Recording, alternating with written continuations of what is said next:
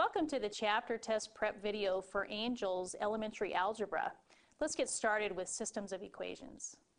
We need to determine if negative 6, 0 satisfies the system that's given, which is this equation and this equation. So I will substitute negative 6, 0 in for x and y. I'll have negative 6 plus 2 times 0. I want to see if that's equal to negative 6. Negative 6 plus 2 times 0, this is 0, so I get negative 6 equals negative 6. I have a true statement here.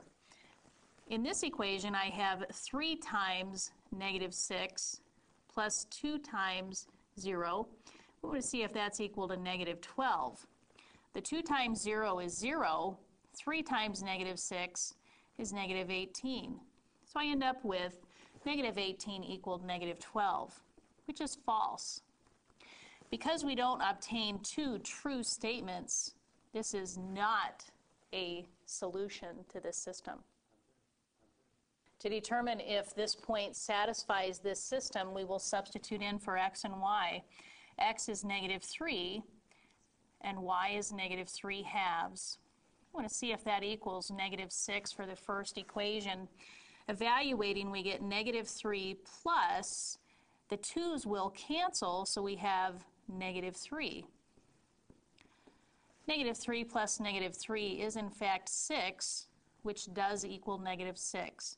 It's negative 6 equals negative 6. So that is a true statement.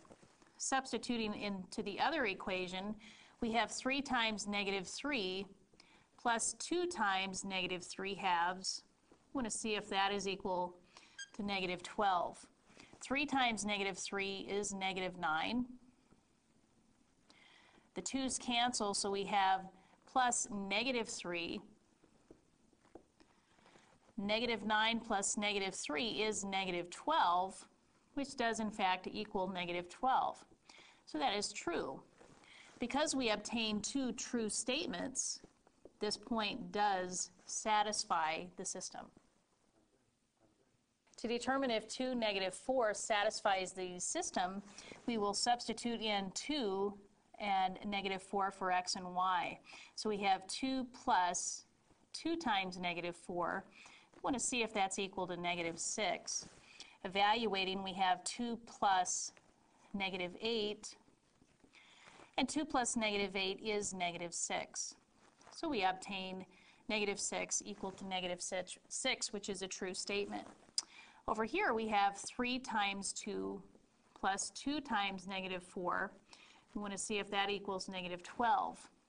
3 times 2 is 6. 2 times negative 4 is negative 8.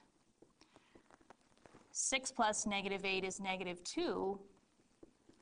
And 2 does not equal negative 12, so that is a false statement.